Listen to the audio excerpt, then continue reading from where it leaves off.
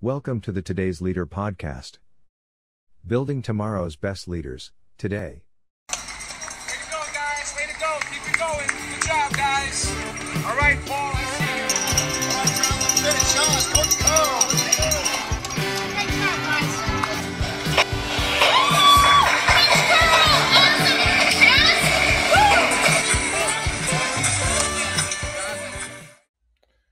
Hey there, it's Coach Curl here, and welcome to Monday Mentoring on the Today's Leader podcast, building tomorrow's best leaders today. Now, often we're faced with challenging situations. It could be in our workplace, it could be our mindset around what's going on in the world.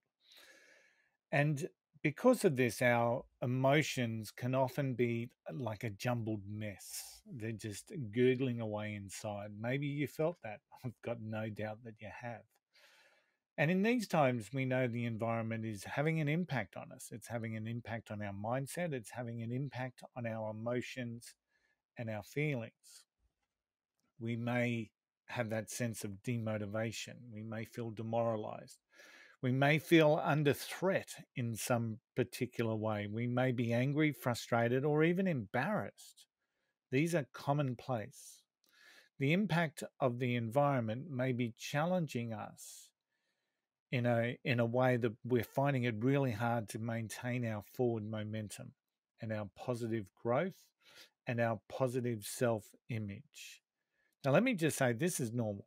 So this is normal. It's part of the human process that we follow, and it can be caused by changes in our environment. So whether it's the larger world or whether it's the smaller environment of our workplace, it's a normal and a constant that's going to be happening to us. And what makes this more challenging is often we're in a position where we have to make a decision during this. So this will often not be avoidable. So we're in a challenging environment at work and we're being asked to make a decision. Now, often in the most challenging of environments, we have to make the best decision. So whether that's the best decision for ourselves or our team or the business overall, we're often asked to make that decision in our most challenging of environments. And at times, we just have to simply put away our own personal thoughts and feelings and try and make the best decision that's possible. So whether that's the best decision for the outcomes that I want or that you want, or whether it's the best decisions for our business. Often we've got to put away our personal thoughts and make a decision that's best for the business, or that's the best for the commitment of the organization, for example. So a wise man once told me emotion kills business. And while he turned out to be a bit of a scammer, his mantra does ring somewhat true. I, however, would add to it. Emotion kills business if you allow it to. So you actually want to embrace some emotions that we face in our business or our leadership journeys. Emotions that drive motivation, alignment, and growth are so important for business. But the emotions that fuel negativity, frustration, toxicity are probably ones that you need to be aware of.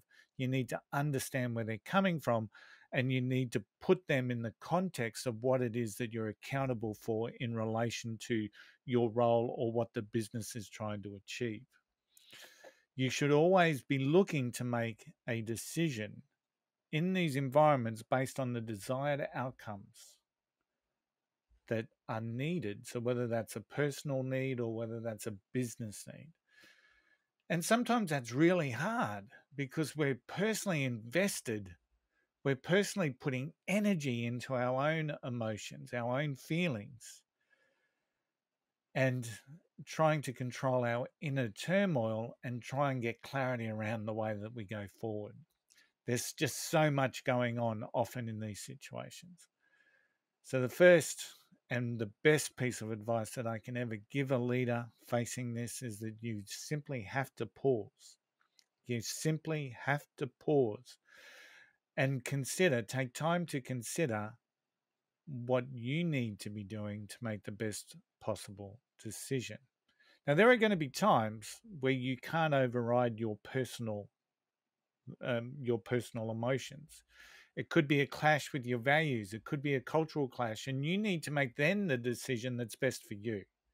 If you're not in the right environment for you to thrive based on that, that's a decision that you need to make, but you need to make it with clarity and a clear conscience. And you're only ever going to get that by pausing and consider. We simply have to allow our cooler heads to prevail, which is so much easier said than done, isn't it? It may be the last thing that you actually feel like doing, but it's always going to be the best thing that you need to do.